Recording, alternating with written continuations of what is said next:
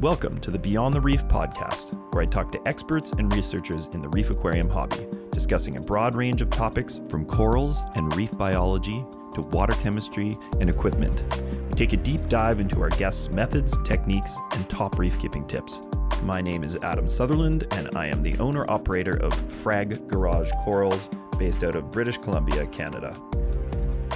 So my guest for this episode is Claude Schuhmacher of Fauna Marin, and you definitely know the Fauna Marin line. Claude is a very ambitious guy. He's got a farm going. He's got one of the best Reef ICP labs in the world.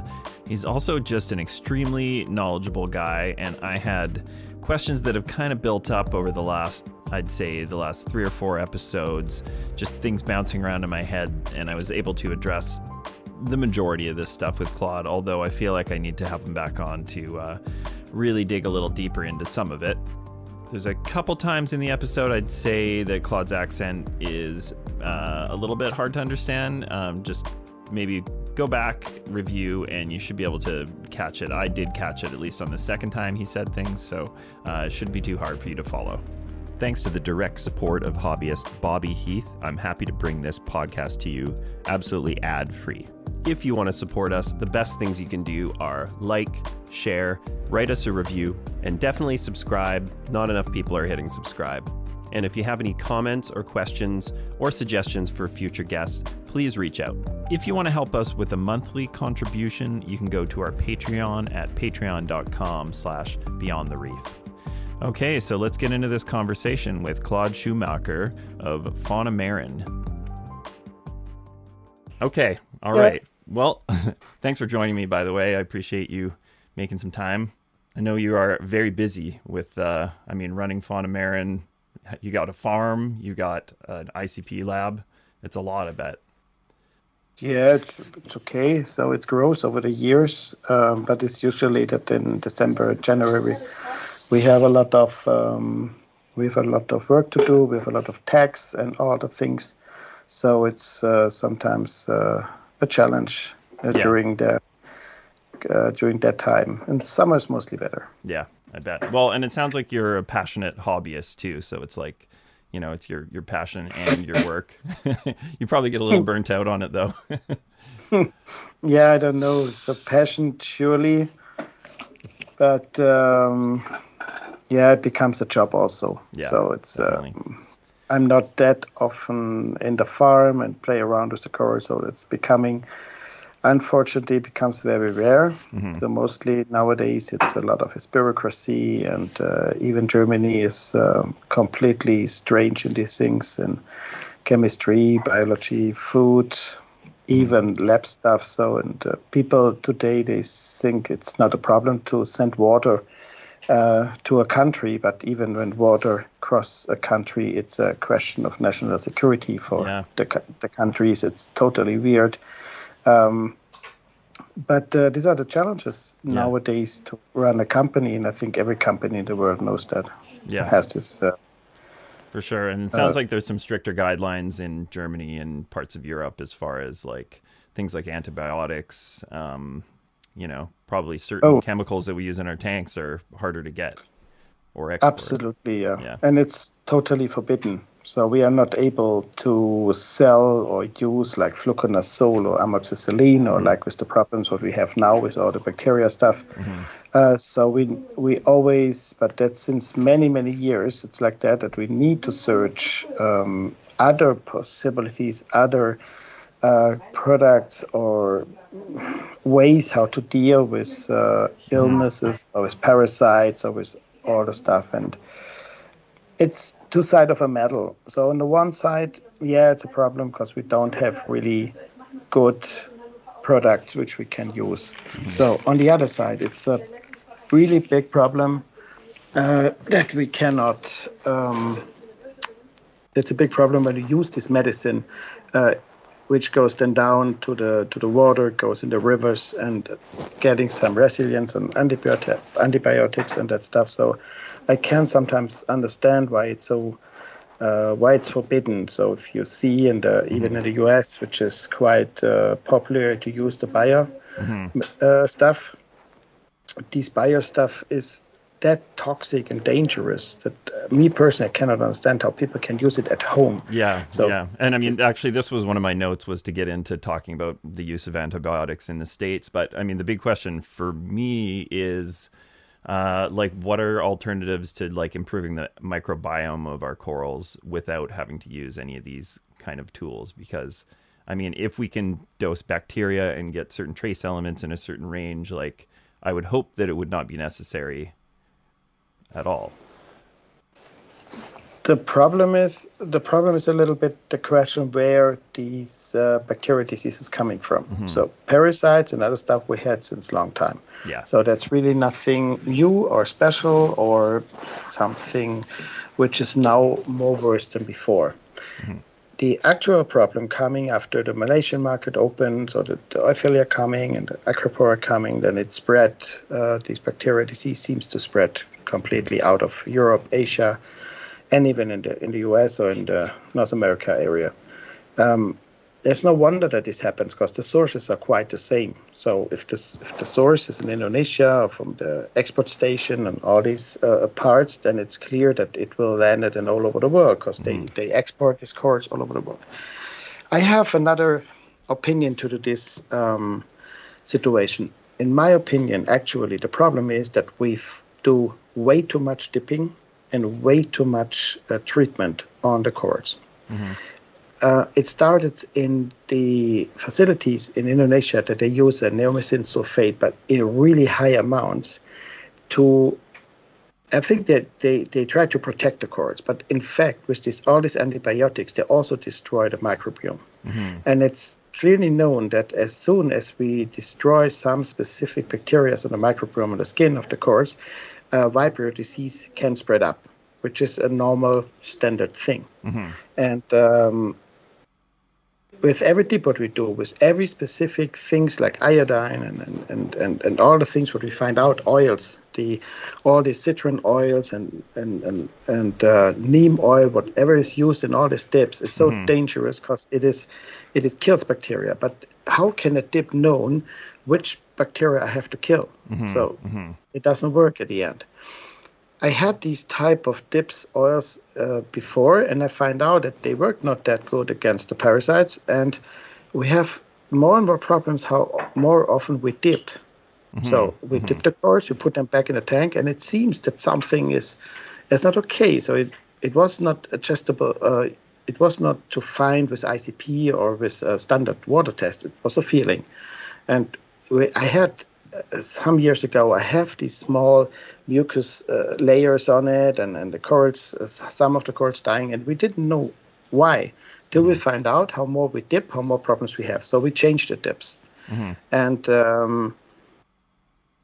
but the type of dipping is what increases the last 2, 3, 4 years massively, absolutely. So everybody dip, and I have so much feedback of people asking me how often I should dip the corals.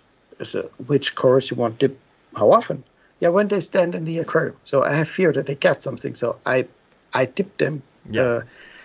But I think they are healthy, so they have nothing. No, they're healthy, so then don't dip them. Yeah. So as long as I don't have a headache, I will not take a pill. So and it becomes weird that people dipping that all the time. On the other side, nowadays, the corals cost a lot of money. And there's a lot of dealers out of the market who export or import the corals, and they sell it at the next day. Mm-hmm. It is easy to make a lot of money on that. And even if there's a new strain of Ophelia, a few $100, so why choose the risk? So everybody tries to do it, makes it easy and fast, sell it fast, and then it's the problem of the hobbyist. Yeah. And I criticize also a little bit. I criticize also the dealers, starting from the export station using antibiotics. Then comes to the transport. Then they put every coral from every part of the world together, which is even a thing which is absolutely not professional. Yeah, I have been curious about that too, but we can touch on that. Yeah. Then they take not the time for 4, 6, or 8 weeks in quarantine station, take care that the water is perfect, that they have a good food, and take 1 or 2 out, dip them, let the rest in. So this this becoming not popular anymore. It was clear that we do that before, and I know a lot of good stores who still do that. Yeah. But with that type of work, they need a little bit more money on the coral, and they are under pressure about all the basement stores selling corals for fast. Yeah. And nobody understand why a torch, holy grail, this one at one store costs $50 more than the other one. Yeah. But 8 weeks of work nowadays, with all the energy costs and all the other things raising up, is an expensive thing. So, and that's a mixture of trying to keep the coral safe, but not for a long time view, for a short time view, and a combination between the transports. And that's something which goes, in my opinion, goes totally wrong. Mm-hmm. And it is wrong that we put all the antibiotics in, or like I said, biotip, because it is unbelievable that it's not understand that the skimmers will transport all this medicine, these chemicals out into the living room where I live and transport it with the aerosols which we are producing in the skimmer out in the room. Mm-hmm. And I cannot understand why people toxify themselves with neurotoxins like the biotip. Yeah. It is crazy in my opinion. So what would you say, like, if someone is dipping, like, I think your main dip, I guess it's called the dip, right? Is it more of a potassium based dip? It's not like an pine kind of oil base. It's a potassium base, right? Exactly. It's a potassium based dip because potassium works absolutely great against the bugs. Yeah. There is some specific reason why this is a good thing. Pure potassium does not work. It's okay. It's good. Mm-hmm. It has some points which are not as that good. So you need to add some more minerals, and you can also add some organic compounds, which works then better against worms or spiders. Mm-hmm. But the most thing is all the bugs what we have, the gamma reeds, which eating acroporas, or isopods against the icans, a sample, or the dognuts. There we have the problem that these creatures can handle toxins very easily. Mm-hmm. So they know that from the environmental, from the corals, that they have to deal with a lot of different and very potential toxins. So what they do then, they can cut off the nervous system. So they shut it up, and then they produce inside antidote against these toxins. Mm-hmm. After that, they run away. So, but meanwhile, these oils destroying the bacteria, the microbiome from the corals, and let then the coral die over the time. And it's not no more the parasites, it's the missing bacteria and the growing of the vibrio, which causes then the death of the corals over longer time. Yeah.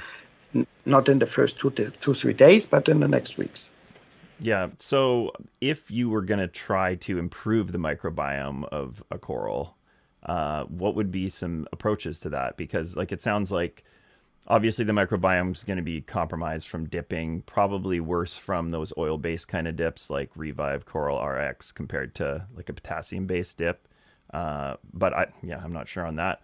But if you were to sort of, I don't know, have any pointers to just making a healthier microbiome, would you say it's like a bacteria-related thing, or is it a combination of everything? I think we can compare that is a little bit the same situation like we have as humans also. Mm-hmm. If we have issues with our bacteria, which living on the skin or in our stomach, we will have really bad days and really problems with that. So, and everybody's a little bit different. So, and that's, I think, is one of the biggest problems which we have with the corals nowadays, that we don't understand this microbiome really. It is so complicated. We even don't understand the human microbiome. So how we should understand 200 different type of corals, and even when they come from other areas, they have a different type of microbiome. Yeah. We try nowadays to improve the microbiomes with probiotic bacteria. So and specific that works quite good, and it's helpful.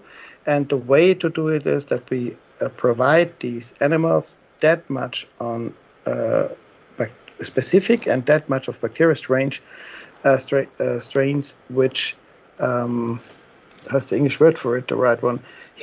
They push the pathogens away. So they let not the space for Vibrio to grow, and that helps the coral to grow up. But the control of the microbiome, I would not say that we have any specific tool to increase massively the Flabobacteria, or this one, or this one, or this one. Yeah. We tried it. We tried it with some products, like we have one which is the coral vitalizer, or which is designed to help the bacteria to improve. Yeah. With that knowledge what we have now. So good food, fatty acids, the right amount of carbon source, with long molecules, as specific as the food the bacteria take in, and use it and change it then to the food for the corals. But I also see how more we play around with that, how deeper we go, how less we understand. And sometimes the product works great, and then the next coral it works not.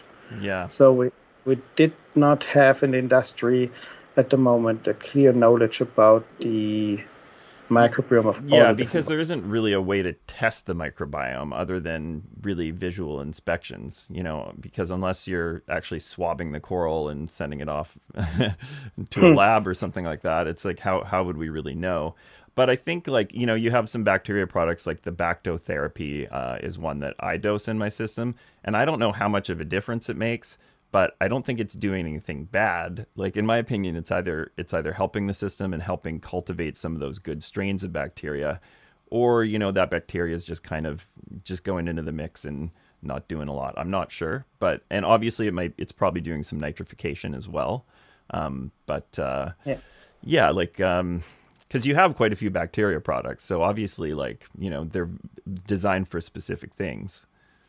But these are the classical bacteria. So nitrification bacteria, denitrification bacteria who take the sludge out, bacteria who destroy typical color bodies in the water, or long organic molecules, break them up. So this is something which we can buy from the industry. So we can go to this company, we can say, hey, we need denitrification bacteria, we need that one. And the difference is how many different type of bacteria you put in the bottle and how many cells you put in the bottle. So usually when it's produced, it's like a mucus. And then it depends on the company if they dilute it by factor 200 or by factor 2. So that's one sample. There's it's a product which is a little bit compared to ours after the description what they made. They use there for one doses you need 30 milliliters by 100 liters, and ours use 3 milliliters for 100 liters. So, and on bacteria it's very important to know how many bacteria are in the bottle and which type of bacteria are in the bottle, and for what reason we use that. So we have the Bacto Blend. This is a standard product. There are many on the market on that, but it's highly concentrated, and we have 2 strains of bacteria in who destroy organic compounds where are phosphate inside, so that we get the depot effect back. So then we have the therapy. Therapy works quite great against pathogen bacteria. It cleans the aquarium for bad odor and also sludge. The rebiotic is a type of probiotic bacteria which is extremely strong. So this is something when you have really big problems and you need to revitalize the aquarium. Yeah, I've used that product a few times. Yeah, definitely. But it's extremely strong. So in a nice running aquarium, to dose that is like you're completely healthy and you take medicine. So that's also not a good idea. And now the new one is the vib-x, which is against the Vibrio bacteria, specific probiotic bacteria on carrier material, because we wanted to have the bacteria inside the corals, so that they can also clean the corals from inside there. So you have to mix it, you have to activate the spores on it, and together with extremely fine calcium carbonate particles, which are a little bit prepared so that the spores laying around, the corals can take it in. I see. Because when you put probiotics only in the water, you have the problem that they clump together and the skim will take them out. And so we need them to stay in the water column. That's why we use the carrier material. Okay. That will be also skimmed out a little bit, but they go in the bottom, they go to the corals, and they can absorb by the corals. Because coral use that fine particles, and then that's the benefit. Okay. Yeah, that's interesting, because I was going to ask if corals take in bacteria via their polyps, or if some of the bacteria is absorbed through the tissue. You know, for say an acropora or something. Does some of it just get absorbed on the surface, or, you know?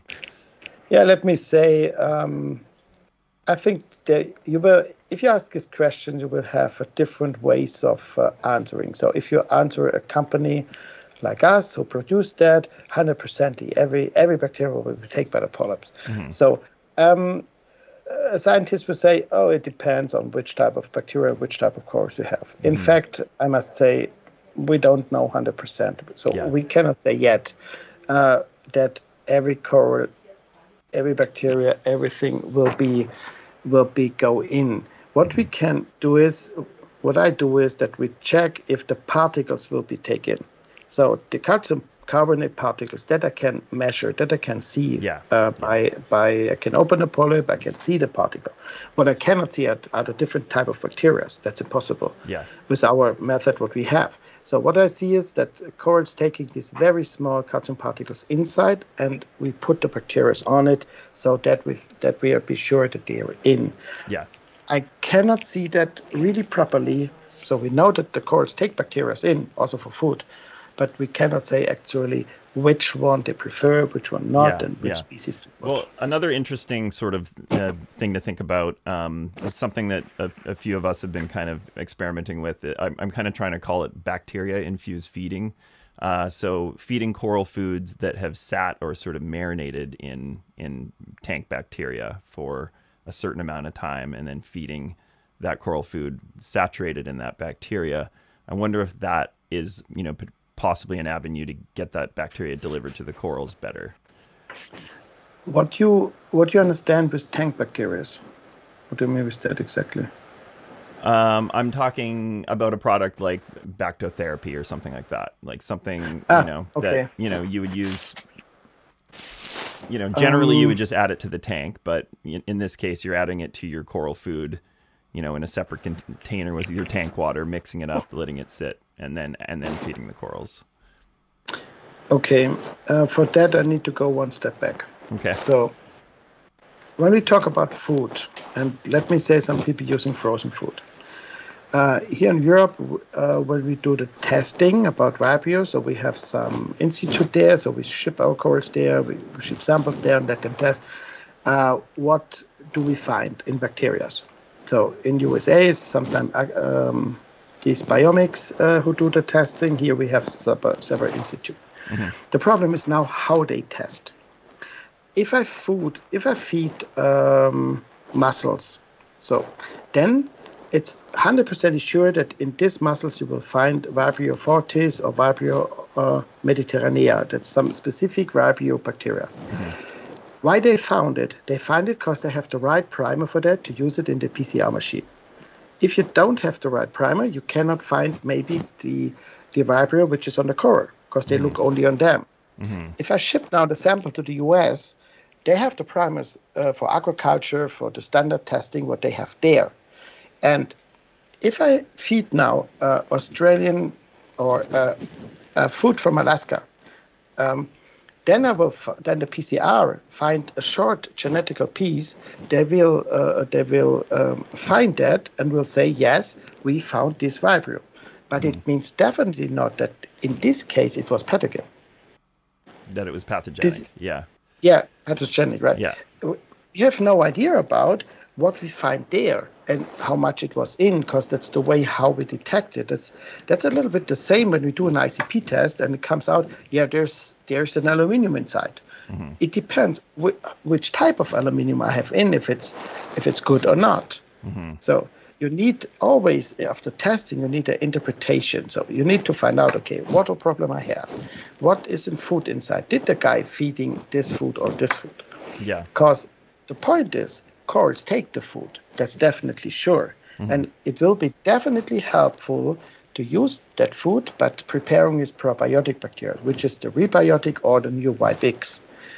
The Bactotherapy, Bactoplant, and other bacteria products which are on the market, which I know now from Europe more than from the US, they does not contain automatically probiotics. They contain specific bacteria for nitrate, ammonia, and that stuff. Okay. They are not helpful. These are also not the typical bacteria which corals take in. Yeah. But with probiotics, it will be definitely a good help and definitely help the corals to get avoid from a strong viral diseases or the risk to get an infection. Definitely. Yeah. Okay. What did you say? So you said it's the rebiotic, and it's what do you say was the name of the bacteria that was the Vibrio? That's vib-x. Yeah, it's the name of it. VIB and then across. Is that on the North American market yet? Because I don't know if it's on it yet. It's on the way. Okay, cool. Well, that's good to know, because that's one I would probably use for sure. But yeah. this is now specific. So these probiotics, which are there inside, are specific against the vibrio disease what we have found on corals. It means not that it will help in any case, because I think, in my opinion, we have quite different bacteria strains actually make the problems. Yeah. So, because the aquabiomics find the aquabacteria, we never find this in Europe, which is for me quite difficult, because we make tests from the same farm. We send them to the US, we send them to Europe, we take at the same time samples. We find the vibrio, and aquabiomics find the aquabacteria. And first of all, we need to find out, and I need to talk with them and talk with the institutions on which way they test, what method they use for testing that, and which primers they have to find a different type of bacteria. And the institutes don't have usually the primers to find this typically reef bacteria on corals. So they find for aquaculture, for fish, but not that what we have. So and that's the problem what we are in now. Well, so here's kind of a thought on that is carbon sources. And I was having a conversation with someone else that kind of pointed me to the idea that certain carbon sources may be more likely to feed some of the bacteria strains that might be the ones we want versus the ones we don't want. I don't know if you have any opinions on that, but you know, he's 100% right. Yeah, definitely. This is the point. Unfortunately, would be good to know that which one is exactly for which bacteria. Like I said before, in fact, we don't have any idea about it. We have some experience, yes, and we play around and research it and we talk and we can read hundreds of studies, but always there is the problem. Most of the studies, if you read them and you can see them, they have a blank aquarium. There's Stylophora in or Potiopora in, and then they look only on the carbon sources, but they don't take care of all the water parameters around. So that's why I cannot compare it to a running aquarium with food coming in, fish coming in, and have tons of aquarium, tons of corals from every different places where they come from. Yeah, we have no idea what is the bacteria complex into this aquarium, and then. Which in one aquarium, let me say you give a carbon source like a standard sugar, which works well, is in another aquarium a really bad idea. So that makes them so difficult. So I'm sure he's right. I have the same opinion that the way and the type of which different carbon sources we work, which we do in our products, but we see that they are beneficial over all corals, but to fully understand which one exactly on which part of bacteria is helpful, I would not say that we know that. Yeah, I mean, interesting though, like with your lab and your farm, like you kind of have the ability to play with some of these things, I guess. But does the farm have a lot of separate systems where you can really experiment, or is it more that, like, you know, the farm is like some larger systems that, you know, you'd have to treat the entire system. You can't really just play around with some small, you know, focus group kind of thing. The farm by itself had 8 different systems. We have some smaller aquariums where mostly of the stuff is breeded there, and so we test out the products and the ideas over standard farm work. So the farm runs now. This farm, which in this company where we stay now, is since 2006, running around. The most tanks running since them 24/7. Before I started in '84 with coral working. Wow! But what's more interesting for me is with our ICP and with our consulting sample, we support the World Coral Conservation Program, so which is in all different type of aquariums, or the Florida Conservation Program, where we do also the ICP testing and do consulting with all the people working on the corals to help them to grow them, to breed them, and to bring them under good shape. And there we have a lot of information. So the good thing what I have is we do actually around 500 tests a day in the ICP. We have around 180,000 tests, which databases which I can use, and there we find very fast. We can find out, let me say, a few thousand customers telling over the world, yes, I have problems with my corals, I have this mucus, or I have dinos, or I have cyanobacteria, and then I can let run our artificial intelligence about it to find out if my feeling is also approved by data. And that helps us a little bit on it. Yeah, and, that's interesting, because every time you're getting tests in and you're consulting with these customers, you're taking in data and you're learning from it. And I've seen the prediction system on your ICPs, and I think that's pretty cool. Like, I think, it'd be nice to, it'd be nice to see more companies doing that, but I guess that's an advantage you guys have in your product. I think our advantage is, and our good thing is that it was never the plan to build a company. So my plan to build Fauna Marin was to build a station in the Philippines and import and export different type of fishes and corals, and building coral farms on the Philippine side. And that does not work that proper like I wanted. And so later then we decide to do a marketing with our products. I even do products at this time, but I give it to other companies, and I was a little bit in the background. So do not make my own company because I wanted to be in the Philippines. So I learned in this time a lot about coral reefs and farming into the open sea. And then when I come back to Germany, then I decide to do that on my own. This was 2001. And so I decided to do the products, and the experience what I have and how we work, and it's still the heart of the company, is the coral farm. So we are coral farmers. We are not a company starting 6 years ago, looking in China and whatever. It's like, okay, give me some products, make my brand on it, and then sell it. And that's a little bit the difference. There are some companies in the market today who has the same background like we have. So they're starting as coral guys. Yeah. And still today they're acting like that. You can absolutely see that mostly they need many years till they come to a size. They have still a little bit very specific marketing. It is focused on corals. And then you have all the other companies which in 2-3 years they have 200 products ready, and everything is the best, and nice marketing and people running around, and a lot of influencer. And after 4 or 5 years, then later everybody knows, okay, but the salt is dirty, or the product does not work as that good, and then they go back to these old companies which works. I think we are still hobbyists, like you say. So that's why I say at the beginning, at the end in my heart, yes, we are fully hobbyists, but on the other side, it's 20 years the job, and it's a business. It's really weird for us that we take more concerns about the sticker nowadays and getting all the laws and all the bureaucracy instead of make the product and spend every power what we have into the quality of the product.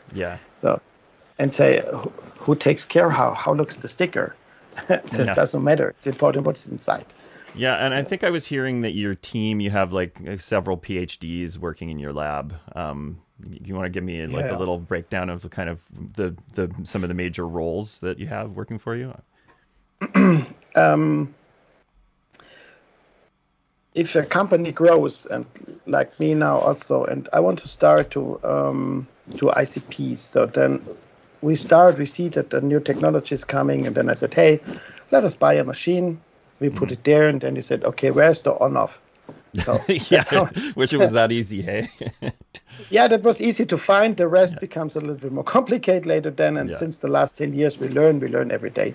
But then you have some staff there who has study in biology. And then you take step by step, you take people in. So the last one then is he has a PhD, as Max has a PhD in organic chemistry. So, and sure, I can read a lot and I can do my own research. Yeah. Sure. But if you work then with somebody later and you show them the recipes and they bring the studied knowledge in organic chemistry and say, hey, if you change that there and if you do the molecule on there, the product is more stability. This is a really great help. He cannot do, he's not an aquarium guy, so he cannot say what is for coral good. And our work as development is that we have to get knowledge over many, many, many different ways, from the chemistry to the biology to the product safety, even with all the material you use. And you cannot use every bottle for every trace element. Yeah. So we cannot go into the deep. I go into the deep, what I like and what I want to know that are in some specific corals or parasites and this bacteria type now. But on the same time, I cannot be a perfect chemist or I cannot be a perfect specific biology reason. So I have to read that. Yeah, remind me what your background is again. What? I'm carpenter. You're carpenter? Okay, but as far as your science background? I have no science background in this case, but no, absolutely not. I do carpenter. I worked some years for different universities in sponge breeding and built for them the stations, and I do some research with them together, so I know how this works. Yeah. And I was some years in University of Stuttgart and in Karlsruhe and technical biology. But I worked for them. Yeah. Which is not a study. So, and but that's a lot of hands-on learning, right? Like first-hand experience. Yes, and the most thing I must say I learned during my times in the Philippines. So we built the export station. We do training with the fishermen. I write the standards for the MAC, Aquarium Council, how to transport fishes. And I had a lot of time and had a lot of dives. It was boring, and I had the luck and the possibility to sit down in a reef and see and have a look on and see, corals eating a lot and what they eat, that they eat. So, and it's experience, that's all. Yeah, that sounds like a pretty special time in your life that you spent. You said 5 years in the Philippines? 3 years. Yeah, 3 years. Yeah. A lot of times go up and down, sometimes stay longer, then a few days, then go back. And so, yeah, sure. It was a great time. Absolutely. Cool. Well, another kind of major subject I kind of wanted to dive into is nutrients. And I think, something that this has come up on the podcast a couple times recently, and I think you could probably give me some clarity on it. But I wanted to talk about the difference between organic and inorganic nitrates and how the bioavailability works with corals, because, if I have a nitrate reading that became nitrate as a result of the entire nitrification process, from fish poop or whatever, versus adding a nitrate additive to get my nitrates, let's say to 10, how does that affect the corals and how does it affect the bioavailability? You have very complicated questions today. Well, it's not easy to answer. Oh my gosh. Okay. Nitrogen. Nitrogen is the usual way. What we know is ammonia, it goes to urea, and then it goes to nitrate, and it goes back. Yeah. Normal nitrogen cycle. On corals, it depends a little bit if there are more on ammonia part. So if you have a tank which is very low nutrients, low nitrates, you can feed them with ammonia. So that they like more. Yeah. So, because what they use as a nutrient is ammonia and urea also. Yeah. But there are also some corals over the time, they can decide to take on nitrate. So to reduce the nitrate and to use it as a nutrient, they need some specific trace elements like molybdenum sample so that they can do the reduction and then they can use it. So if you put now a nitrate-based coral into a nitrate-free aquarium, which is full of ammonia, this coral will have some issues. Yeah. So because it goes not fast. The organic compound of different type of nitrogens is mostly that what is binded like carbon or like phosphate on long molecules, which like secreterpenes or terpenes or phenols and that stuff which is therein. Usually corals cannot take that out. It's difficult for them.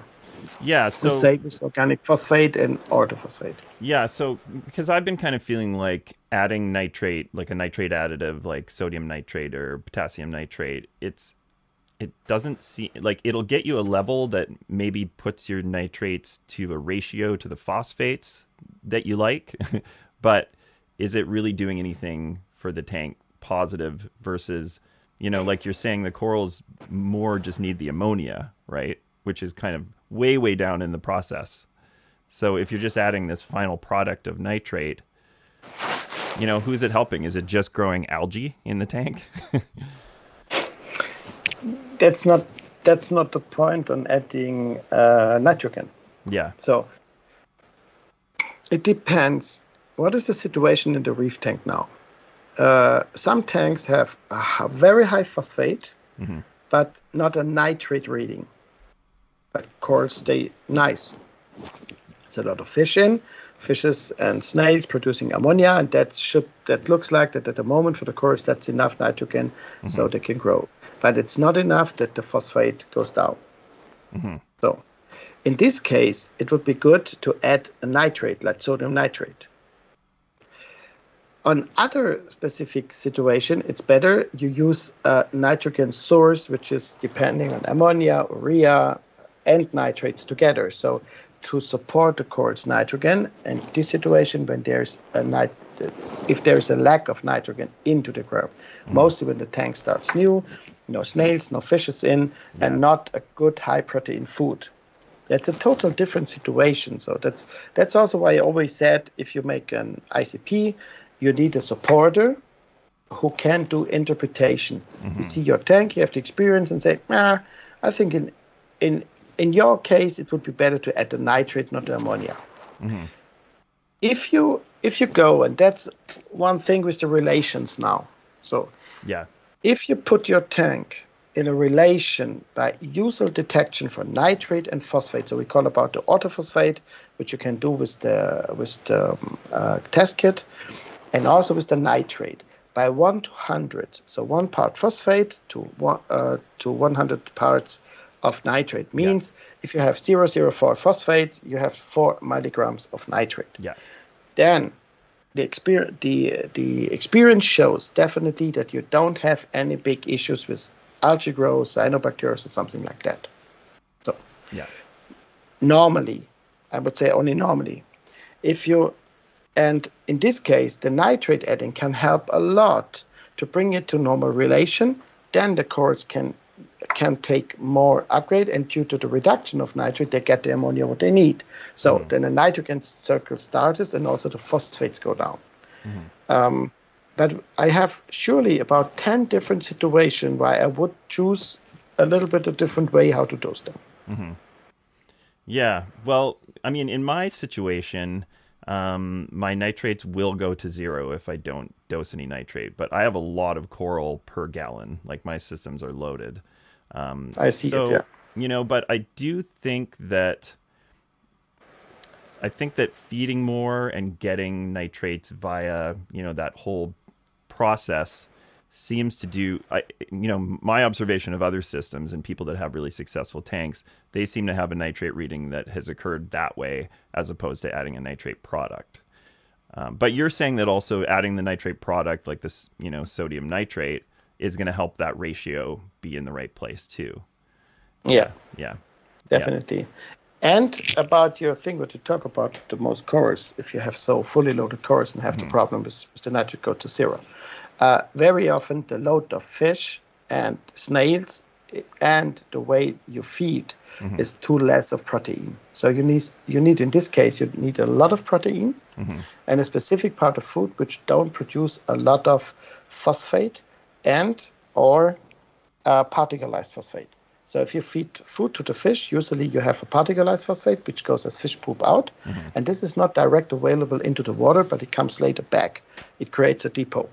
And this brings the disbalance. So if you have a food with over 75% of protein and you adjust the skimmer a little bit more dry, so you can push the whey a little bit more to the nitrogen part. And if you're dosing wet and you do other type of food with a lot of fatty acids, then you reduce the phosphate better. That this system works, need that the most of the dynamic elements, so like the zinc, vanadium, and this specific trace elements, need to be on a special ratio. If it's at a special ratio, if you have enough the halogens and the trace elements, the bacteria can also do the work, as long as you give a little bit of these carbon sources in. The carbon sources are then the key at the end for the bacteria. And these carbon sources, in our way, we have in the trace elements. It is trace 1, 2, 3, which is an Abbaling method automatically. So in this case, we dose the right amount of carbon source together with the need of alkalinity and calcium into the aquarium. So it is not depending to go by ethanol or something like that. Yeah. So could a system be, if it's a heavily stocked system, be carbon source deficient? Is that sort of a common thing? Yeah. Definitely. Yeah. And, I've always kind of understood that a carbon source kind of helps, even if it's doing nitrification, the byproduct of that is basically coral food or is more bioavailable to the corals. Yeah, but yes and no. So, the vodka method. So yes.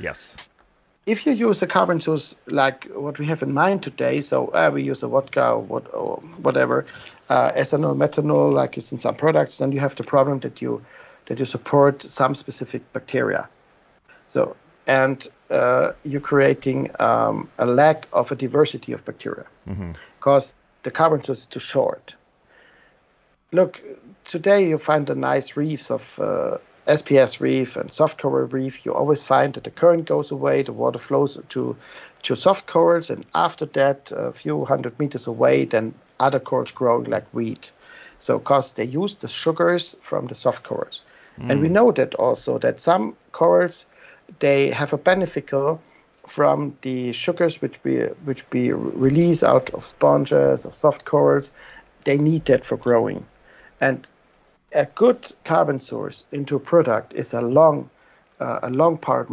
molecule. Yeah. So that you need many different specific bacteria to break them up, and every bacteria gains their energy to do this work. And at the end, you have the right coral food. Yeah.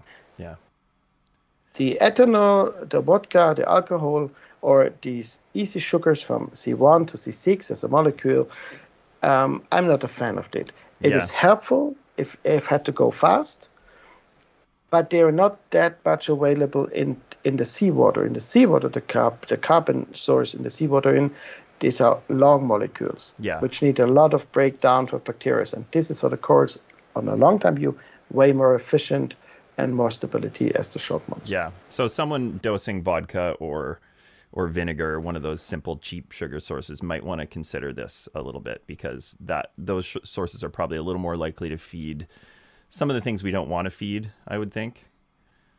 Also, yeah. So even a big problem if you have the ribio disease, if you really feed them and you fire them up, if you have this ribio disease in aquarium and you dose amino acids or simple available carbon sources, you really feed them up. So that's the first what you have to stop. Yeah, so aminos can potentially fuel some of those Vibrio and Acropora flatworms. So they love it. Yeah, we don't want to feed them any more than they're already getting. No. So unfortunately, I really have to say this because it's because we sell us amino acids, and in the first year we will say yes, please give the coral power and give it strong that they can fight, but it does not help. So because it really fire up the worms, in this case, the right relations, the right nutrients, and the halogens and specific elements are helpful against the worms. Yeah. Okay. That's a good thing for people to keep in mind. Okay, I got a little bit of a shift here, and our mutual friend Doug Dorrit had kind of put me onto this thinking. Doug from the UK, and you know he's a rather opinionated fellow, but he got me thinking about the dangers of calc, or calcium hydroxide, and I just wondered, because you don't. It's funny that you're laughing, because Doug's going to watch this and see your response, but. You don't really use calc in any of your products. It's not really part of a system that you support. So can you kind of weigh in on that and sort of maybe compare it to some of the other sources of major elements? Yeah, in the last 2 months, I said in a video that I don't understand why sometimes somebody say, hey, I use calc, I have great results, and then tons of people changing their system, if it's running well, and going to a system which we stopped 20 years ago. Yeah. So I said this only to show that everybody have to look to this aquarium and think about if it makes sense or not to use different type of methods. In Europe and here in Germany and Europe, the Balling light method is one of the market leader since many, many years, and the most people coming back to the system. Because we developed that because we see some issues with calc water methods or with calcium reactors and others. So if you use the calc water singly, you have a big problem with precipitations. And I know that some American chemists say this is not true, but we have to prove it's ICP testing very long. You build up a calcium carbonate and the particles, they catching elements and bring them down into the surface and creating a depot effect. So people who are using a lot of calc, they see it that all the surfaces becoming a calcareous surface. Unlikely, it is not only calcium carbonate. It is full with organic compound. It is full with trace elements which are binded then in the bottom and on the surface. And as soon as the buffer system cannot work anymore, because with calcium you don't give a real carbonate into the water, then your tank crashes. And that was our experience 20 years ago, that it happens very often. You get green hair algae, you have fluorine, and all these necessary elements cannot be provided in the proper way. That's why we developed the Balling method, because there you put with the sodium bicarb, and it's important that you use the bicarb and not the other one. Yeah. There you put in the aquarium all the time the buffer system. And with this calc, you don't put this buffer system. So you need all the buffer system into the aquarium that it can goes back from the carbon acid to the CO2 and back to the bicarbonate. So in the creation of the chemistry process. And that's the other thing, is that we need a lot of space for calc water. We have a product which is a dangerous good, and it's cheap. Yeah, that's definitely good. Yeah, it is. But you need a lot of space, and you need a lot of that stuff. So at the end, it was not cheaper than to using calcium chloride dehydrate and a proper alkalinity together. Yeah. Plus. That you need to buy all the trace elements and the macro elements, because you provide only calcium, and due to the buffer system, you create some alkalinity into your aquarium. Yeah. Together. Yeah. Sorry, go ahead. Yeah, no, it's okay. Together with the calcium reactor. So if you put the calc water together with the calcium reactor, that's a really good thing, because the disadvantages of the calcium reactor, so adding too much CO2 into the aquarium, will be covered by the calc water. So in this case, the calc is a really good thing. And to use the calc as a push for a problem while growing, to control the pH over a short time, it's a perfect thing. What I said with the calc is, if you use it as only system, because then you have the problem that you don't know how to dose the other macro elements, and you have a problem with the zinc and the particles. And this is with the Balling light system sample. You don't have this precipitation. You have a very low one, and you can better control your system for longer time. Yeah. So what would be a scenario where you would be at a really dangerous level with calc, because if it's precipitating some of these elements onto your surfaces, does it take like a big pH swing like downward potentially? That trigger some of these things leaching and coming out and potentially causing issues? This comes mostly later.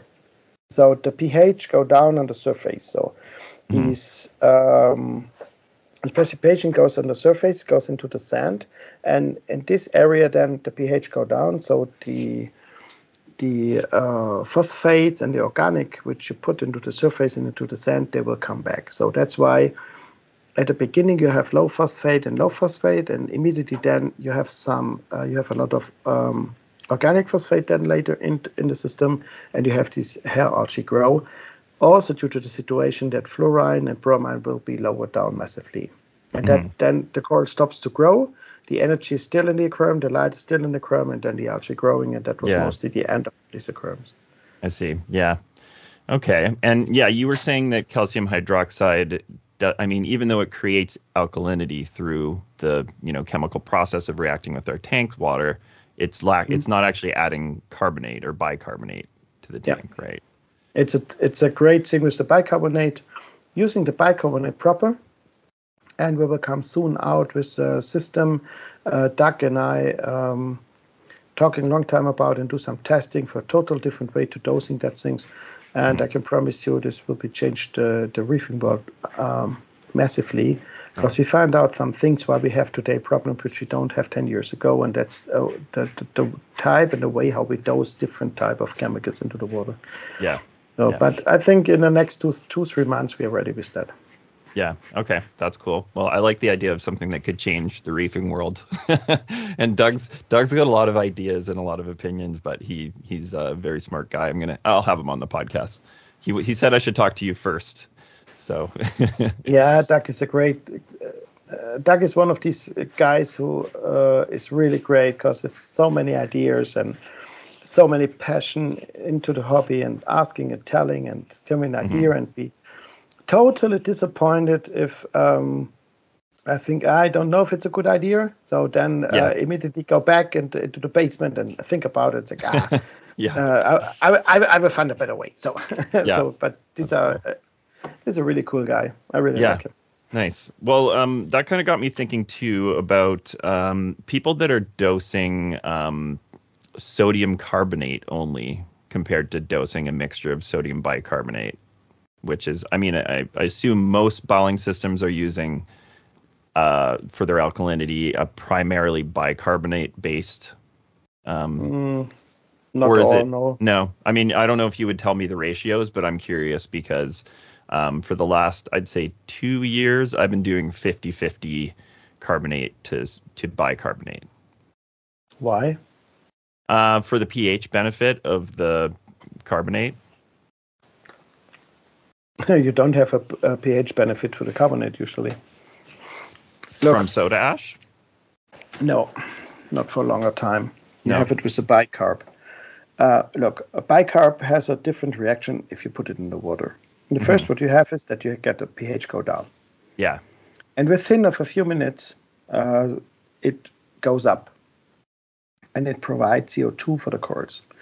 If you put carbonate in, the pH go up and then down. So due to the production of the bicarb of the CO2, and the CO2 releases out of the water to the skimmer and surface, you will be at the end, after the process is gone, you will have a little bit higher pH. So if a proper way of dosing, the pH will be more stable with bicarb instead of carb.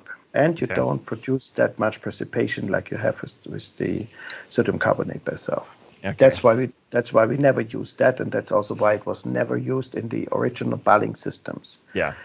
Later, when people using the sodium carb, because you can dilute more in the water. So these modern bulling systems selling under other names, which you have 3 bottles or 4 bottles, and telling you that you need only to dose this last, that are the carb systems. But it shows that with very sensitive corals like SPS, the success is not that big and not that long time. The best way is to dose the sodium bicarb on a specific way. in my opinion. It's my experience also. And it looks also like the chemistry way. But I can show you that if you'll be interested in, I can show you some graphs from some tests, and I can show you that a little bit, what is the background there. Yeah, for sure. I don't know if you want to send me anything because I can cut stuff into the video, or we can, discuss later, and up to you. But yeah. Yeah, what do you think? Do you want to send me some stuff now, or? Today is not possible. No, it's not in the office. Okay. But I send it to you, then we talk. Then we talk for totally. a little bit about it. Yeah, totally. Maybe even if I get Doug on, I can get you to jump in on the call or something like that.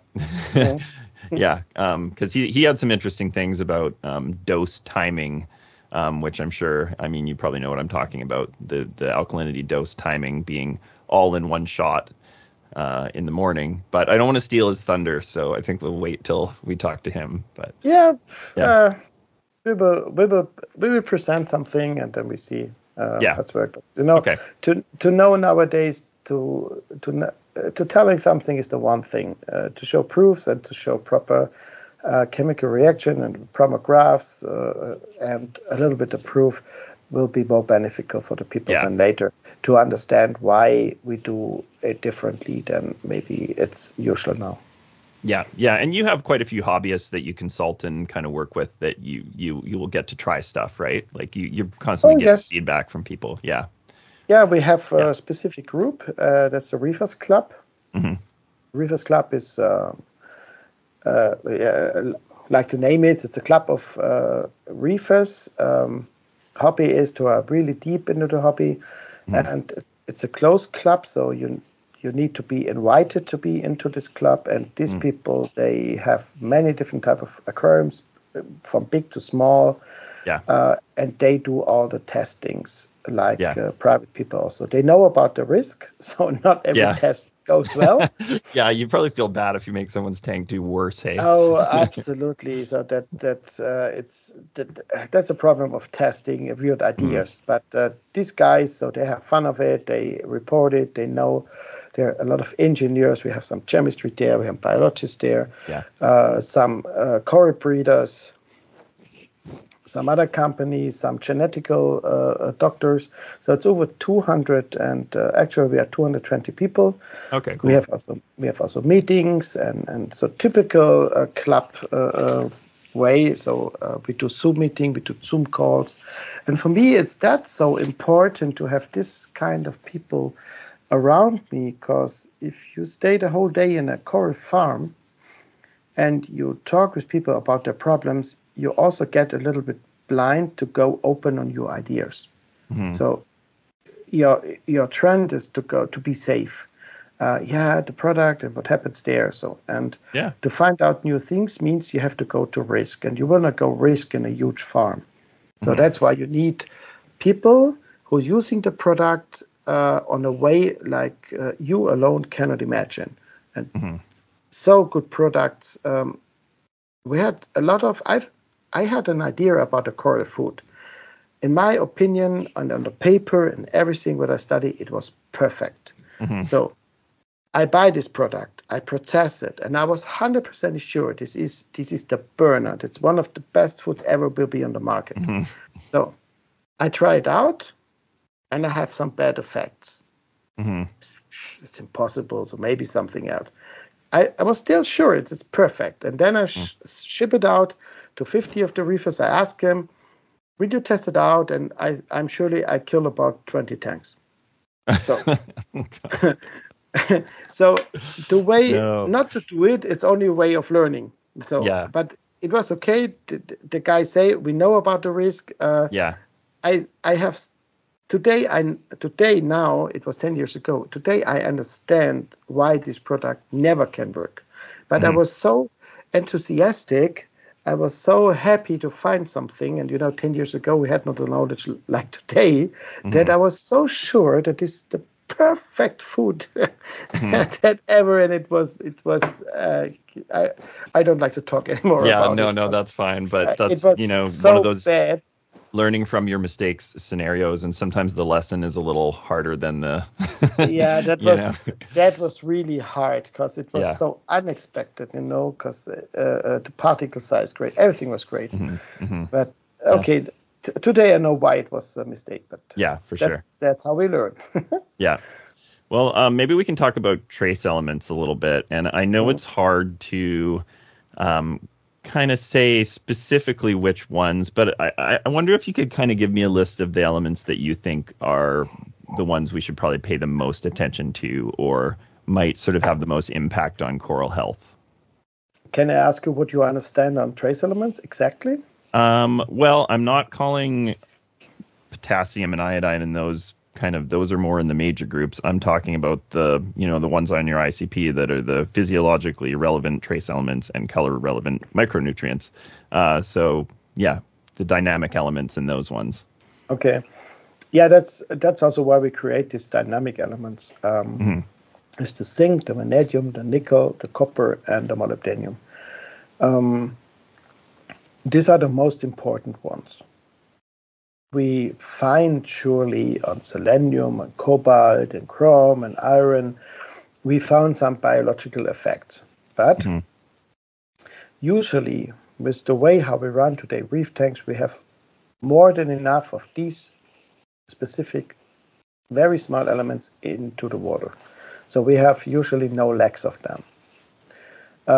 But what we have a problem is in zinc, is in copper, is in vanadium. One specific relation as a sample. If we use fluorine, and fluorine is not only used as an active element, it's also used as a protecting agent for the corals. And the problem is that without the vanadium, the fluorine is toxic. So we need a vanadium that the fluorine can work properly. That's very important. And there is, in my knowledge now, and I look on most products in the world, half of them using the wrong fluoride and doing not the fluoride under this connection and relation that the vanadium is running. So that's why they don't use it, because the most labs can't detect them properly, because fluoride is really a problem. So it's not some of these other companies, not saying any names, are using a fluorine product that's not necessarily the right kind of bioavailable product for a tank. Yeah. Okay. Definitely. And not only on fluorine, but this is what I mean. It is really to see that the funny thing is that the companies growing up from farming and growing up from aquarium mostly have the right one. Even with not the knowledge. So, but over the feeling, over trying out different products. So they find out, when I dose this, I have a result. When I dose this, I want no good result. And the first mistake when the bulling method was developed, the people think about the theoretical reaction, how carbonate and calcium comes together, and then they do test on a branch of Acropora and testing the skeleton, what kind of trace element we find in there, and that's what, and then they do calculation, and that's what we have to dose into the aquarium. Yeah. That's why in 94, the 92, 90, in the 90s, 92, 94, this system was developed on this way. Yeah, I know why it's not the right way to look at it.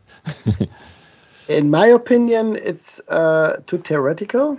And that's why we have in Europe, even me and my really good colleague, Mr. Balling, we have some years of fight, of discussions behind us. So I respect him absolutely, and I like him, and we work close together.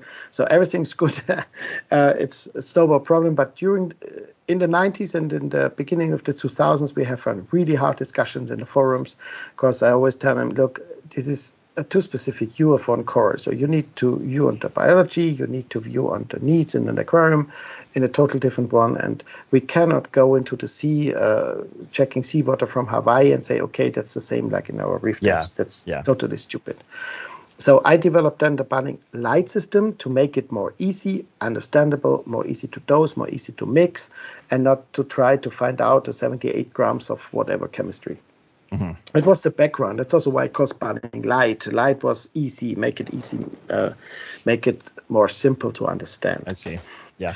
That was the background, and I call it also bulling because I had really respect of the work of that, what these guys doing these days, because I see that we benefit of it. And that's why we give a little bit the same name and only the change on it. It would be maybe easier to create an own name, which every marketing guy would tell me that was a stupid idea. But I must say that everybody in these ages do a great and a lot of work with that possibilities what we have. So there were not a lot of ICP. We had connection to some university machines, but that was not the same like we have today. And everybody was with the heart there, and everybody's fighting for his idea. And this was the biggest benefit for the reef keeping for the whole world. And that's also why it developed these, which elements we put together in which relation to every dosing, which is on the Balling system, the base of it. Calcium reactors, it's a good luck if you have the elements or not. The calc, you don't dose any elements and you have no idea about it, which relation. The new modern system in the bottles, these are origin. If you look at the recipe, these are original classic Balling system sold for massive high amount of water money. And on the other side, the two-part, only with the two chemicals, you also provide not the right elements. So the Balling system is the only one who developed that, and we changed it then from the theoretical view, from this recipe from 84, we changed it over the years to a very specific recipe for the needs, what we find out in the aquariums, also with help of all the ICP and the knowledge now about the coral health. And because due to that, when we show back to the coral health, corals producing antiparasitic and antibiotic compounds in the skin of the corals to fight against the bacteria, to support the bacteria. And for that, we need sulfate, fluorine, strontium. So there's a relation between these elements, which the corals need, that they can produce these molecules. If we don't have fluorine in, we have way more problems with worms and with parasitic infection as we have when we put the fluorine into the water in the right relation to bromine and to iodine. It's the same like calcium, magnesium, and carbonate. And the same situation with the dinoflagellates. So for protection, this molybdenum is one of the most important elements. Okay. Yeah. You mentioned sulfate, and I know you started selling a sulfate additive product, which I just picked up. By the way, you should add it to your calculator on the website, the elements calculator. I don't think it's on there yet. I don't know if it's today, but in the next 2-3 days, the update is ready, and then all the calculators will be updated and everything's ready. So what is some of the biological significance of sulfate? Because I think of sulfate as being kind of, I don't know, like sulfur, stinky kind of thing, not something we want. But that's also the same. Sulfate and sulfur are two different things. We have in ICP, we detect the element, which is sulfur. And then we calculate the sulfate level, because we know that in the seawater, sulfur is based on sulfates into the water. The difference is S as the sign for sulfur, and SO4, the sign of sulfate. So the same like phosphor is P, and PO4 3- is phosphate.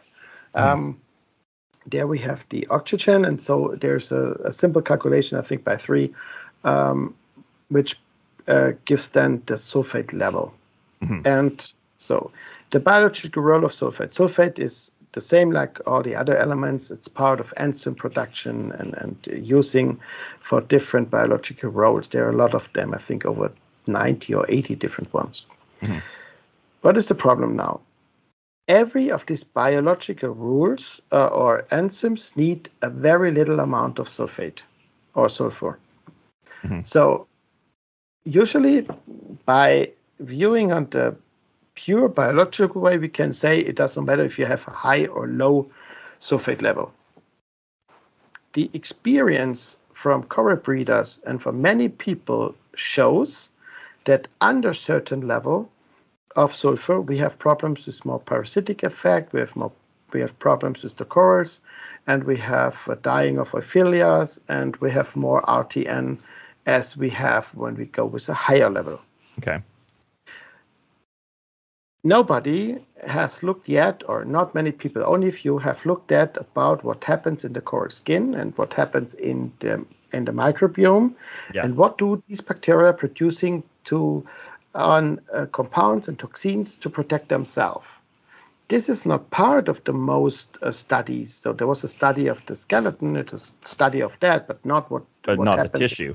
Yeah, I mean, and that's tissue. Half the coral, really. Half the coral is probably not the weight of the coral, but half of the actual biological mass of the coral is probably the tissue and the polyps. Yeah. So, and there, this stuff is used, and maybe we need a certain amount of elements, which we know also in the production of hormones and other things, that we need a molecule pressure. So you need a specific amount that this chemical reaction starting, or the bacteria starting with that. But to say nowadays that it would be better to run the reef tank about between 950 to 1,000 milligrams of sulfur, is something which is at the moment, I would say, pure experience. Yeah, because I was going to tell you my reading was 776 on my last ICP. So, and it says the range is 850 to 950 is on the ICP. So you're saying it could go even a bit higher.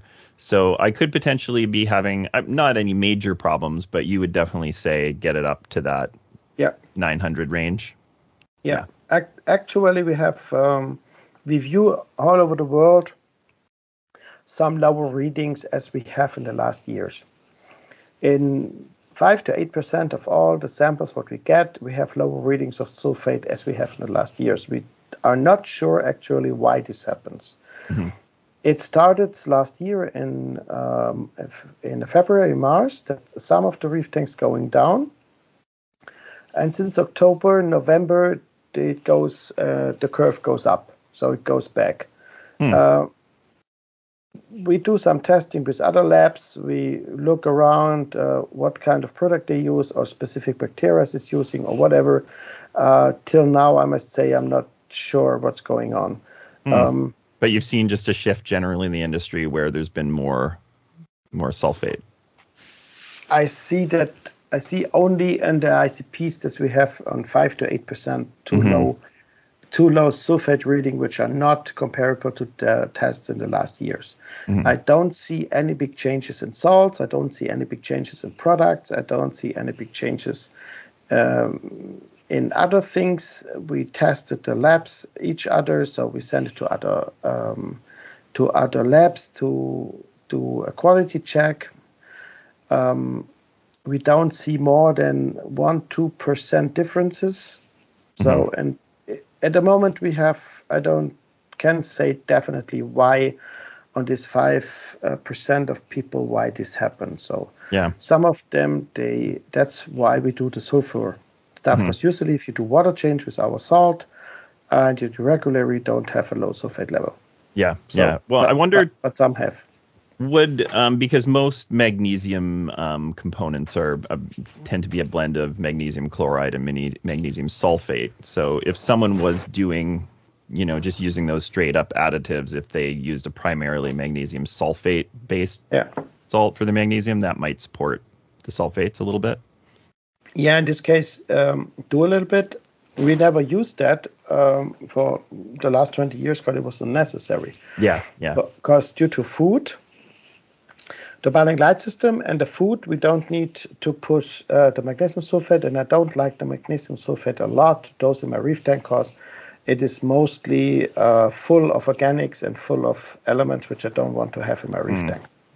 So it's really hard to find good magnesium sulfate. Yeah, because magnesium sulfate is Epsom salts, right? It's like bath salts. Yeah, so unless you're getting super good pharmaceutical grade, top-notch stuff, I don't know. Yeah, and pharmaceutical grade in quotes. But even pharmaceutical grade can have a lot of organic compounds, because the pharmaceuticals only say it's good for your blood, and so it's controlled for the potassium, and for other parts it means not that it's definitely clean. Okay. So that's a little bit the problem. And for magnesium chloride and calcium chloride, we have here in Europe extremely good and extremely pure sources. For the Epsom salts, what I've found over the years, it's horrible. That's also a little bit the same with the calc. We have a lot of barium, we have a lot of bad stuff in the market, which we cannot use for the aquarium over the time. Yeah. Okay. That's a good thing to keep in mind for sure. Yeah, kind of back to the trace elements a little bit. And let me know if you're running low on time or anything. No, it's all good. So, I'll tell you about the ones that are consistently depleted for me. And maybe we can kind of, I don't know, come up with a solution, because I think it's hard to figure out a daily dose or a weekly dose or, a way to, figure out how to get that level up by the next ICP if it's 0 on the one before, because then you don't really have any data to go from. You're going by 0 to natural seawater, but then you can't figure out the rate of depletion unless, there's something to test. So zinc is one of the ones that for me is often 0. Do you use carbon? Not very often. Sometimes I'll just use just a tiny little bit for 3 or 4 days and then pull it out. Yeah, but that could be enough depending on the carbon you use. So because carbon and zinc loves together. So carbon takes zinc out a lot. Okay, but let us talk about the carbon or other elements. You can run the dynamic elements on 0, all of them, instead of molybdenum. And the tank can look great. So as long as you put the corals with the food and you put enough of the trace elements in, that the corals have enough of them, they were happy. It means not that you have them automatically into the water. You can also run them about 5 micrograms, so between 3 and 6, so in this range, or you go on 10 or 20. As long as the zinc, the vanadium, the nickel, the copper running around these levels and all are on the same level, it's not a problem even to go high. So there are some zeolite methods who are using a very high amount of the trace elements. The reason why they use carbon and zeolite was to reduce all the unwanted elements and to dose that one what we need in the right relation and the right amount. So this knowledge is about more than 20 years old. The problem of copper or zinc alone or something like that is when they stay alone. So let me say you have copper 20, but zinc, nickel, and copper is 0. So then you have a problem with this element. If everything is on 20, doesn't matter. It's not a problem. So you can adjust that and you can check that very easily. So let me say you have 0 on your test. And you say, okay, I want to go to 2 micrograms or to 5 micrograms is my goal. Then you dose 5 micrograms, and at the end of the week, in the next test, you have another 0. Then you know that the minimum what you need is 5, right? Yeah. So that's a minimum. Yeah. Now you look on your corals, and then you see, wow, they look great. So that means you dose another 5. The next week and after that, you see they still look great. It's not bad. It's not going down. So you stay on 5. It doesn't matter. You don't need to put it by pressure to 5U. It means only that at the moment your system absorbs that zinc and it will be immediately used by corals or by the bacteria. There's not enough into the water that it becomes to a relation between the surface and the water. So everything is at the moment absorbed. You can run it for 1 year. As long as your corals grow and look healthy and gorgeous, everything is good. But if you see that the corals, they don't come up, the growth is not that good, and the nutrients level don't go down, then you go the next time, let me say on 7.5. If you have the next week another 0, okay, it's absorbed by 7.5. You do that 2-3 weeks, it's still a 0, it's still nothing happens into the aquarium, then you go on 10. And immediately you will find a day where the ICP detects 1 or 2. And then now it goes back to the water. And then you go back to 7.5. If you're back on 0, say, okay, I need a 10. And then you know it. So latest after 5, 6, 7, 8 weeks, you know it. Yeah. And control it. So yeah, it's kind of a commitment to, and like you say, kind of undershooting it and really observing your tank and your corals and how they're responding. And then, until you do get a reading on the next ICP, and then you kind of build a bit of a foundation of depletion around that. Yeah. Yeah, and you should never overdose it. Mm-hmm. This dosing of nutrients and elements is at the end the same like the fertilizer we use in plants. Mm-hmm. If you look on a fertilizer, you see every of these elements and nutrients what we dose, you see also on the bottle of a fertilizer for plants. It's exactly the same. The problem is, and it's the same with the plants on the corals, and the corals reacting more sensitive to that. If you plant a new tomato plant, whatever, and you give all the fertilizers on top of it, it will grow very fast, but not for a long time. So like every farmer, they starting with a little bit, because the plants and the corals, they know that they know how to handle a limitation of some nutrients or limitation of elements. Yeah. So for them, it means, I have a limitation. I have to spread my surface. So then they invest in grow. Then they get more surface to get the nutrients and the elements what they want. Mm-hmm.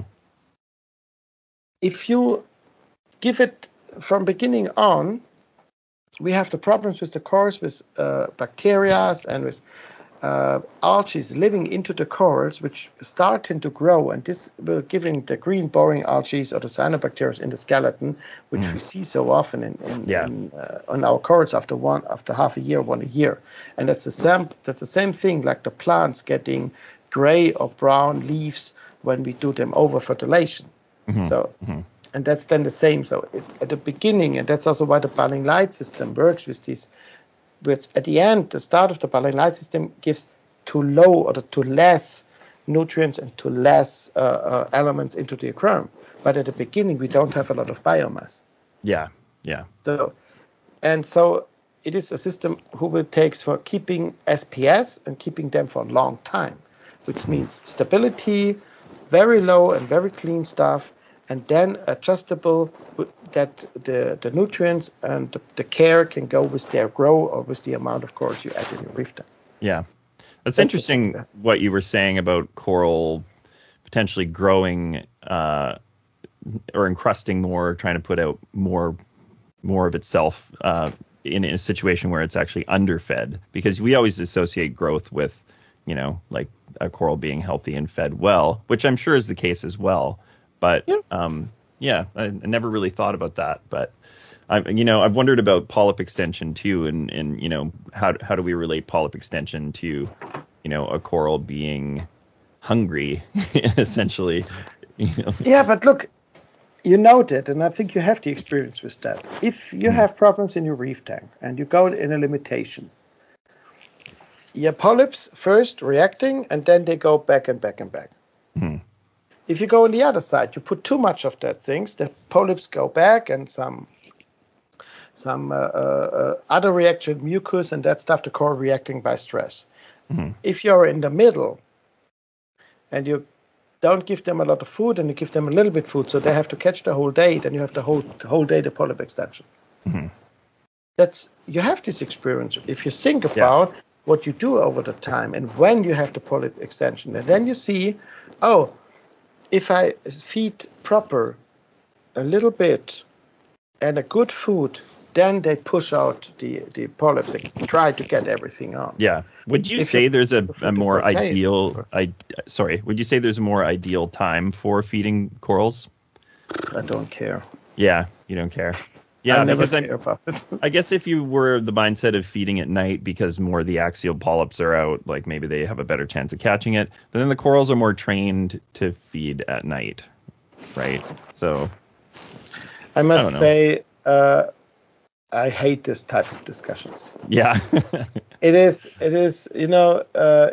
running on numbers. I think corals are so smart, and they're excellent made for the environmental they live. And come on, in fact, if there's a piece of food swimming around, none of these corals have a clock, and none of them, if they can catch food, they do it. Totally. So, and it does not matter if for polyp does not matter. You can say now under scientific ways, yes, during the first light, they're in the photosynthesis, and maybe we will not disturb them. But I am not sure that somebody explains that to the corals. No. In my view, with my diving, if a shrimp swims around and coming into the polyps, the corals eat it. Yeah, they don't care. They don't care. They eat it at night. And I think the night situation, that the polyps are out at night and they catching at night, is very simple to explain. The plankton goes up in night. So days they're in the deep, and at night they come up. And there's also no fishes at night. Because those axial polyps are probably a lot tastier than, those are the bigger meaty polyps, right? So why they don't, surely that all over the day the reef is full of fish trying to picking on the cord, so they put all the things in. So at night when the foods come, they open. But after a short time in the aquarium, and even when we work with frags, the frags learn very fast, and it's 10 o'clock now, is food, and the polyps are full open the whole day because there's no fish in. It has nothing to do what happens in the reef. And there's such a miracle also is put the current down during the night, because at night it's not that much current in the sea. Is that true? The sea stops during night. I've always thought that was BS. I've been on lots of vacations at tropical areas with reefs, and sometimes the ocean's a lot stronger at night. It's not consistent. Yes, and when at night divers go diving to make night dives, only when there's no current. No diver which has a little bit sense, which is a little bit intelligence, will go to a night dive when it's full current. No, you don't. That's totally not a good idea. Also, all the hobbyist divers go diving at night when there's no current. So they come all up and say, "Oh, night is night. At night diving is nice. There's no current." It means not. There's no current at night. The sea don't stop at night. It don't care if there's current. And if you do a lot of visits, and I do a lot of dives at night where current started, and I can tell you that's a very bad situation when there's full current. It's a totally different thing. It's night or day for us, but not for the corals. The corals at night open, they have their food. My opinion, don't care. Food at day. Okay, I like that. Yeah, I mean, you did mention there's that photosynthesis period when corals, photosynthesis occurs in the zooxanthellae for, 4 or 5 hours is kind of the max or the peak? Is there kind of is it something along those lines? I think 5.5 hours. Yeah. And do you think that light outside of that period is more affecting pigmentation of corals? Yeah, it can. Depends on the light, because maybe some people don't understand that corals creating the light also for protection and for use the light. It depends. Fluorescent effect can be a protection. Fluorescent effect can be to use in low light areas. So we have always a protection fluorescent and a using fluorescent or using coloration, what corals do. It is a mistake to think that it has to do something with UV radiation. If UV radiation, if you want to protect, like humans do, we want to protect against UV radiation, our sunscreen is not colorful. So because we cannot see UV radiation, so that's not turning into light. Light is that what we see, radiation is that what we don't see. And the protection for UV radiation, corals doing the same like we do with specific protein layers. And then the reflection will go up and we cannot see it. The colors will be used and will be a part of the metabolism of the coral. Yeah. But so would you say that metallic pigments are mostly, I mean, it's a tough one to kind of break down, but would you say that metallic pigments in corals are derived or partly generated from some of those trace metals, those dynamic kind of elements? No. Or is it a combination of things? Is it back? No. It's a genetical situation. The corals can do that or not. To do that, some specific elements are necessary, but they are always in the reef tank for some other biological processes. So it is not that you, let me say, you put a lot of rubidium in the water and then luckily there's a blue fluorescent available.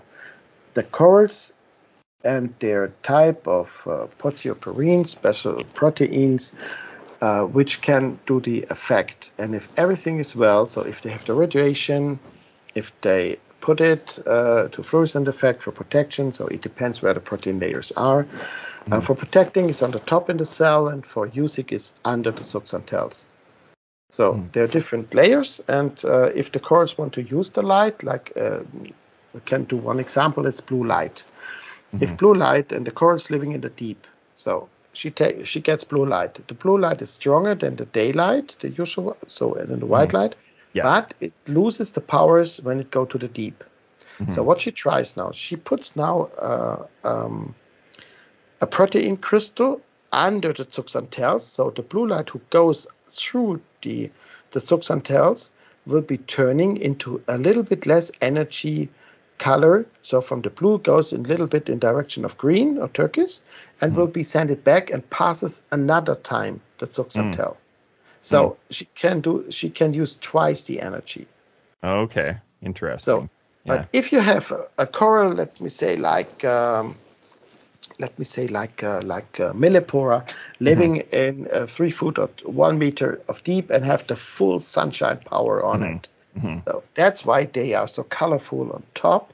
That's they put in these crystals like a sunscreen over the zooxanthellae to providing them for too much light.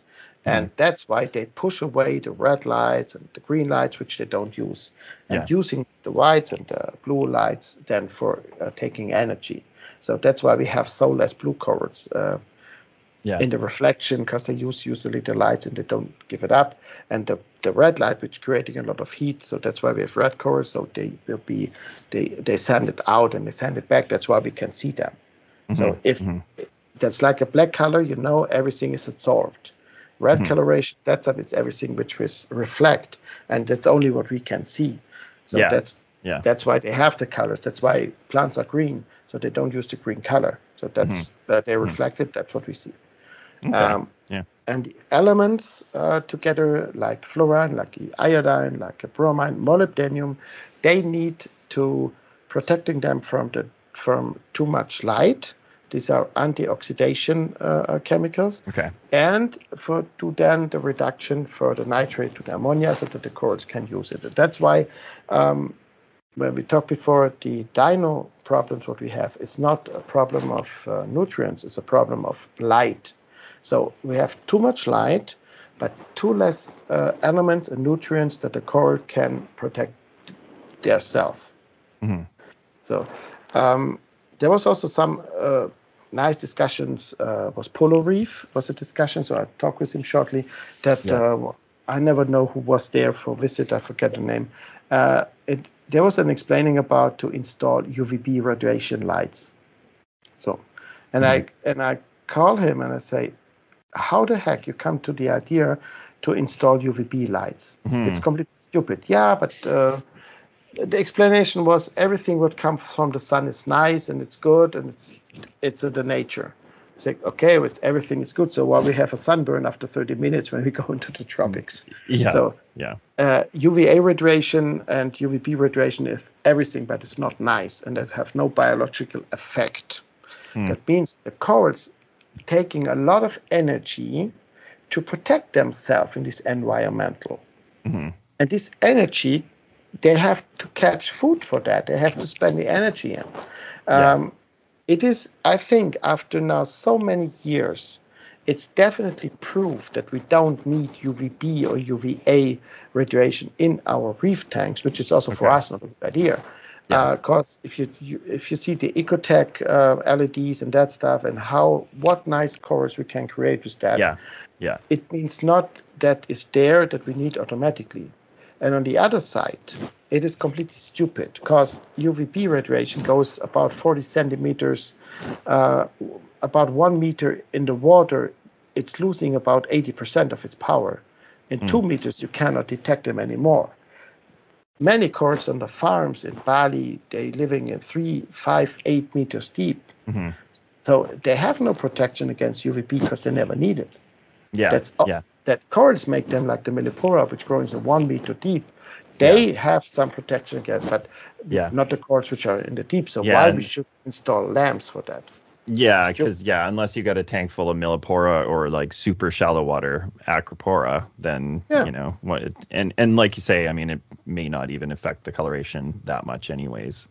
No. So, but it sounds like they're chasing that rabbit hole a little bit, just because everybody's chasing that. That's what I mean before. So that's the same as the trace element. It does not matter if you have 5 or 6. That's not the point. The point is if I have 420 or 480 calcium, that's the point. But not 420 or 421. It depends on the percentage. And trace elements can have 5 or 6 or 4 or 6. So the testing is not that super precise that I can say it's 5.5, even not when I have an MS. It's in the range of 5, it's in the range of 0, it's in the range of 10. That's important. Yeah, well, it's pretty tough with these elements that are in parts per billion, when you really think about it. It's almost hard to imagine it when you look at a water sample and you go, oh, we're testing something in this little 15 mil sample, in parts per billion Interesting what the machines can do, right? But I also see that I think we also have the problems now that it's not over the value. The people see a number. And not everybody can compare what it means, micrograms to milligrams to milliliters. And so they react more emotional on it. So at the beginning of ICP, we have sometimes the discussion, oh, I have strontium in the water. I say, yes, but that's radioactive. I say, no, not this type of, strontium is radioactive. I read it. It was in the newspaper. It's like, no, this is an isotope. This is not the element. So, and then you see that they have not the idea what are the different things. So, and today we have more the emotional effect of copper, of arsenic, which we found very often in 1-2 micrograms. So it's not a big deal. Or lead or aluminium. Aluminium is also a very emotional element.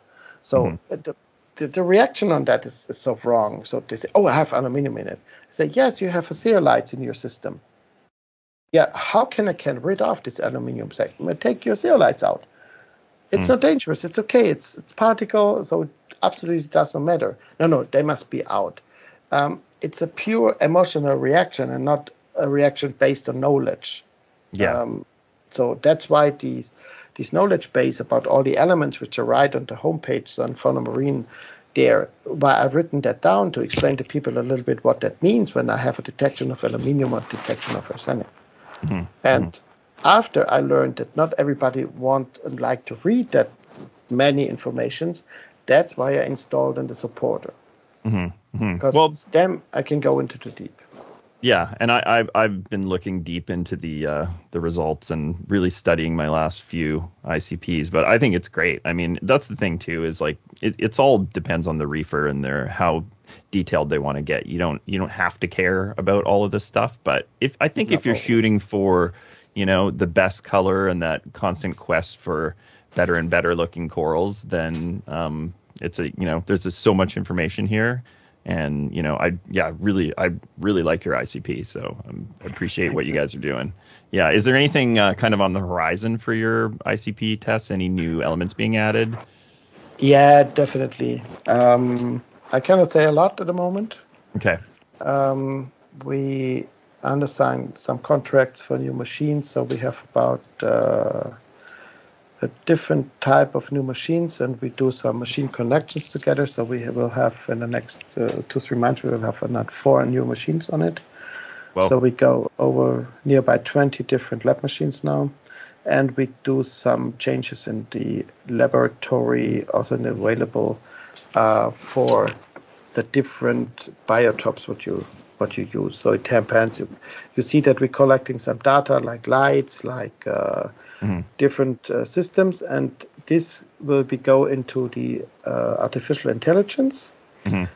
And our quality support of the testing is based on the software. So what we do now is a little bit, we have an inspection. If you do several tests, we have an inspection, and then we test your tank against all the other ones. Okay, that's interesting. So to find out, okay, if there is a change, if there's some elements not in the line with how we expect them, and then you will get an individual result of that, what you have to dose. So it would change a little bit according to the numbers and according to the results. So I know what you have, I know your system, I know your light power, and then I can tell you, example, hey, with your aquarium, it's better you go on fluorine on 1.8 and on 80 micrograms of iodine, and not maybe on 60 to 1.5. So it will be a little bit more individualized, and the next update of the alternative intelligence would be really great. So we just work on it because it's a little bit complex. I think 2 months, 3 months, and then I would go out with that. Yeah. Okay, that's cool. Is there any, we can kind of close off here, but any like new products or anything on the horizon you want to mention? I'll give you the opportunity. We are shortly before the Interzoo. It's in May. It's the Interzoo in Nuremberg. It's the biggest pet show worldwide. Okay. And there's a tradition, shortly before the Interzoo, we say nothing. So because they represent all the new stuff. Yeah. Yes, they're coming, a few things coming. And it would be not another trace elements, and it would be not boring another carbon or something like that, which we see in the last 2 years for many companies. Now we do something completely new. It has something to do to make the care of the aquarium more easy, so that we can focus more on the corals and not need to have. I like the idea of something like that. Have a look on it, but it's software, it's product based, it's software based, and Yeah, cool. Yeah, so you'll be at Interzoo and bringing the new products out then. But I'll put a link to that in the show notes on the YouTube, and obviously link all of your other products and whatnot. And awesome. Well, thanks so much for the discussion. I think I absorbed most of it, but I'll probably watch it again and make sure. Yeah, thanks a lot for the invitation. Yeah, totally. So, makes a lot of fun. Thanks a lot. Okay, well, let's keep in touch. Thanks. Bye-bye. Yeah. Okay, have a good one.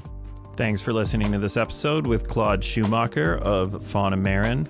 Make sure you go to faunamarin.de and check out their product line, and definitely use their ICPs. I've been using them for the past couple years, and I really find them to be consistent and reliable, and the turnaround is really fast. I will link to some of the products we discussed, as well as the Fauna Marin Coral Farm for anyone in the European Union that wants to get corals directly from Fauna. If you have any suggestions for future guests, want to just ask us a question, make a suggestion, make a criticism, whatever you want to say, feel free to reach out at beyondthereefpod@gmail.com. Remember to like, share, subscribe, and leave us a review. And if you're looking for high-quality aquacultured corals in Canada, please check us out at fraggarage.ca. Hope to hear from you soon.